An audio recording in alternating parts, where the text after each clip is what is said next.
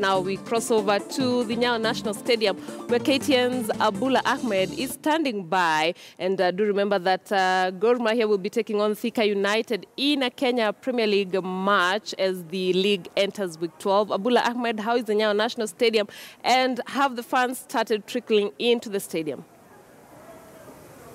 Yes, they have, Aline Washira. Thank you very much. It's a bit sunny here at the Nyayo National Stadium. We're just waiting for the kickoff. The match will start at around 4 p.m. It is 15-time champions Gor Mahia against Thika United, who have been struggling this season. It is going to be the second match in 2017 that will be played here at the Nyayo National Stadium. Remember, the first match was witnessed a couple of weeks ago, the first Mashemeji derby of the season, where Gor Mahia started their winning streak. Remember, they've won 3 consecutive matches since then. After defeating FC Leopards 3-0, they went on to defeat Chemelil Sugar 2-0, and then last week they defeated Nzoia Sugar 1-0. They've started well this season. As they say, they've started like a house on fire. Gor Mahia, 15-time champions.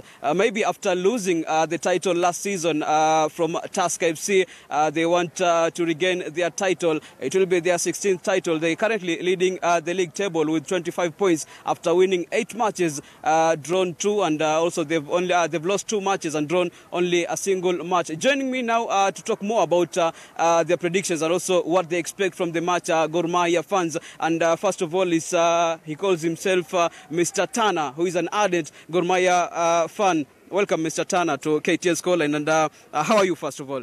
Fine, thank you. What is your expectation? Gor Mahia taking on Thika United. Thika currently lie bottom of the Kenya Premier League table. What's your prediction?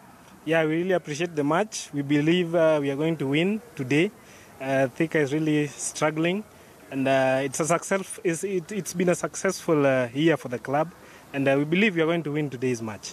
What is the difference? Last season, you lost the title to Tusker FC, but this season, you've shown that maybe you are the team going for the title. What is the difference between last season and this season?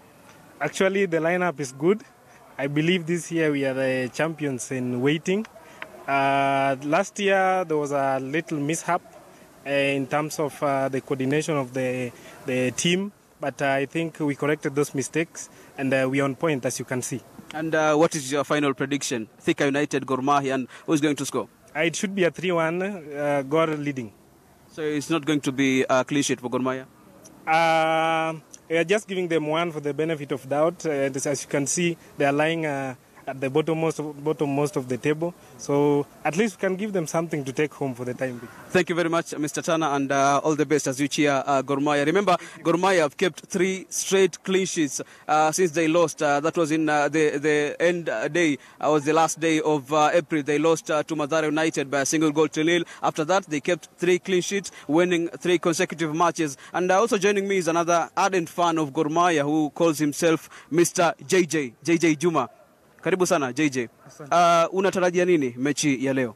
Of course, we shall win this game. We're going to win it. If you have watched the recent 3 matches of the Gor Mahia, we have won by a big margin. Only last week that we managed to score 1 goal, but the others has been over 2.5. So I think today, because Thika with Gor Mahia game, there's always tough, and I expect at the first half 1-0 for Gor Mahia, second half another 2. It will be 2-0. What has it been? What has worked for Gor Mahia this season? Gor Mahia, I think, because most of the players are not new. They have been there last season and this season they're there. Though the coordination is working on them, so I don't think it will be hard for them. And they are going to know each other, the relationship with the coach and everything. The first time the coach came was last year, but this season I think he has put all his house in order. We're going to win this thing early, very early. By the first half, 1-0. Second half, the second. And if they're not careful enough, even 3. In the last 14 encounters between Gor Mahia and Thika United, Gor Mahia have won 10 and you've drawn 4 times. Thika haven't won against Gor Mahia recently.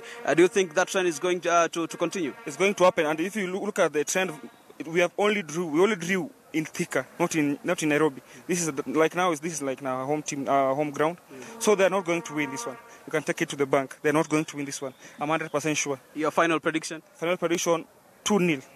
2-0. Yeah, and I also urge the supporters who are watching at home that yesterday Gor Mahia Football Clubs, we launched our own water. Gor Mahia fans will be drinking their own water. I think the camera can take a look of the water. This is the Gor Mahia water. We should be drinking our own thing, homemade fans for the fans. This is the water for the fans. The fans should drink Gor Mahia water for the club. What about the players? I think it's important also for the players. They already have theirs. They're already having it. They're already enjoying it, and they're saying it's the perfect water. It's the good deal for them because they have water. We give them a lot of water because we know before we play we need water, and that's what we made sure they have the water before we come here. Yeah. So it will be a good thing when the players are drinking the water. The fans should also drink the water. 1 goal. 1 bottle. Thank you very much, JJ. And finally, it is the last day of the English Premier League season. Remember, we have a lot of matches taking on, 10 matches taking on the last day of English Premier League season. And we have a fan who is also a Manchester United fan and a Gor Mahia fan. Welcome. He calls himself MC Jaro. Yeah. MC Jaro. Yeah. How are you, MC Jaro? I'm fine.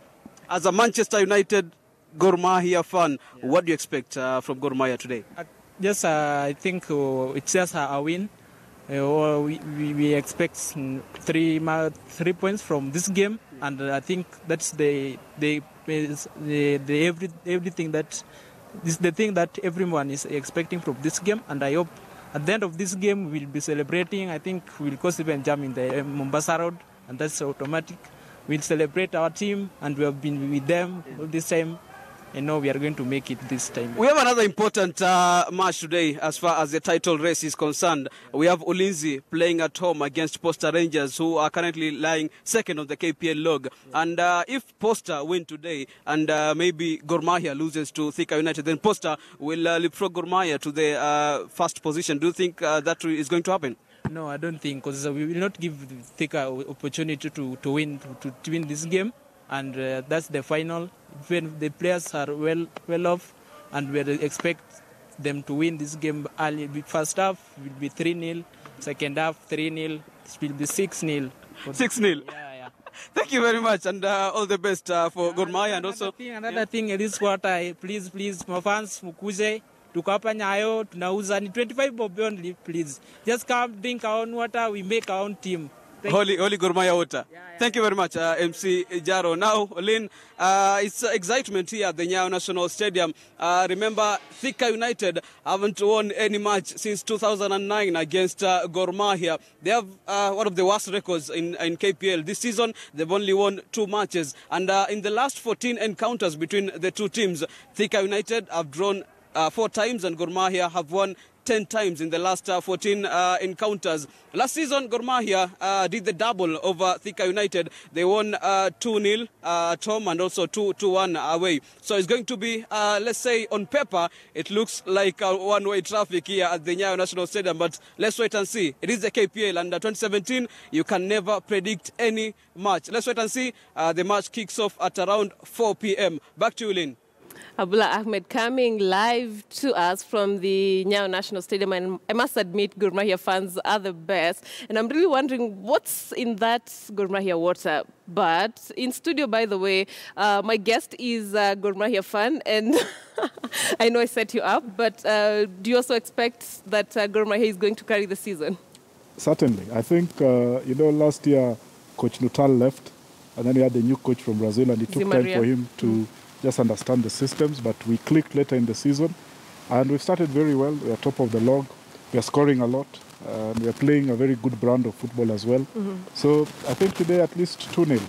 Okay, and we will be going back to him, of course, to speak some rugby. And you do know that the Kenya 15s will be taking on Germany in a test match at the Kenya Rugby Union grounds next Saturday. And earlier in the week, actually last week, I spoke to the team manager as well as the team captain for the tour that the Simba 15s are currently at in South Africa. And this is what they had to say about the season. We've had a chance to focus on all the aspects of the game, the physicality bit, the conditioning bit, the tactical bit, and also the technical bit of the game. So we have worked on all around all the aspects. I think the last qualifiers were a good lesson for us. We learned a lot. We learned that we can play, we can win, we can qualify for the World Cup, and also at the same time, if we slack in a bit, we can lose the opportunity, because last season we only needed 1 point, and that was what made us lose the position, the chance to play in the World Cup. So this time round, we have started planning early. We started working towards it early, and also our mental strength right now is much better than it was last season. We realized that this year the task is quite big for Kenya. We have several test games in Kenya underway. We also have Africa Cup. Then also we are preparing for the qualifier for the World Cup. So clubs have done actually a very, very good work this season. You've seen Kenya Cup has been quite competitive. And all the players who are playing in Kenya Cup, their dream is to play for the Kenya 15s. And the competition level actually has been quite high. So we've pulled players actually from the clubs and the players that have been performing on merit so that the team polishes itself. And we want by 2019 to be in Japan for the World Cup. We have so many games this year. That is more than 8 international games, both home and away. We might end up playing more than 10 games. So we are also exposing the young players to high-level intensity rugby so that we do not lack players in any position. Yeah. Last season, we only lost 1 game. So I must say that the performance last year was quite encouraging. It tells you that with adequate preparations, winning a game is actually about preparations. What we are doing today is preparations. You begin early, plan well, prepare well, and plot well, and that's when you win a game. But if you think you can wake up in the morning and win tomorrow, forget it. It's about hard work, commitment, and above all, faith in God. The Kenya Rugby Union Secretary is with us in studio, and a busy season for the Kenya 15s? Yes, certainly, because we start our first test match on the 27th, and then I think after that we're playing every fortnight. The first, immediately after Germany on the 10th, we're in Kampala for the Elgon Cup. First leg. And then 2 weeks later on the 24th, we have Uganda here. Then we also have Tunisia and Senegal coming to Nairobi early July. For the Africa Cup? For the Africa Cup. And then we travel to Zimbabwe and Namibia for away matches in the Africa Cup. Then in August, just after the elections, we have Hong Kong coming for a 2 test match series. I think on the 22nd and 29th of August. So I think fans will be entertained because you have 6 high-quality games in Nairobi.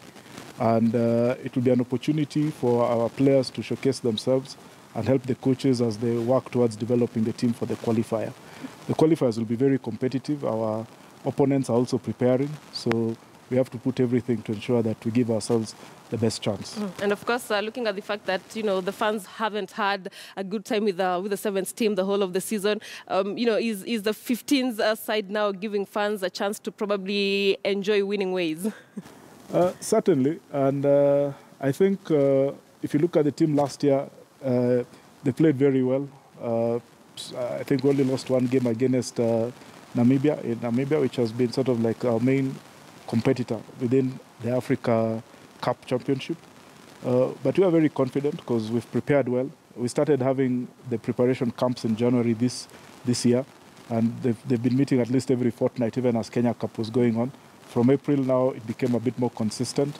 Our head coach, Jerome Pawota, has been here at least every month, working with the team for 3 or 4 days.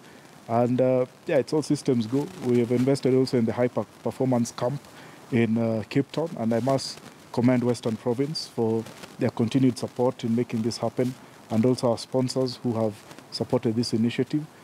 For you to win, like my brother Wangila says, you must prepare. If you don't prepare, then you'll certainly fail. So I think we've tried to give ourselves the best chance for success. And I know it's a busy season, of course, with friendly matches, test matches, Elgon Cup, and all. But at the end of it all, the focus still remains the 2019 World Cup. Am I right? That is correct. I think early this year we approved the strategic plan. We went through a whole workshop with the affiliates, and everyone is clear. It's 2019. Because it's what is in front of us, so we can't focus on anything else. Yeah. And speaking of the World Cup, the previous World Cup, the team came too close. Yes. But then that's the closest. Close sometimes doesn't count. What's the union probably doing on its side to make sure that it's not going to be close, but it's going to be a ticket to the World Cup?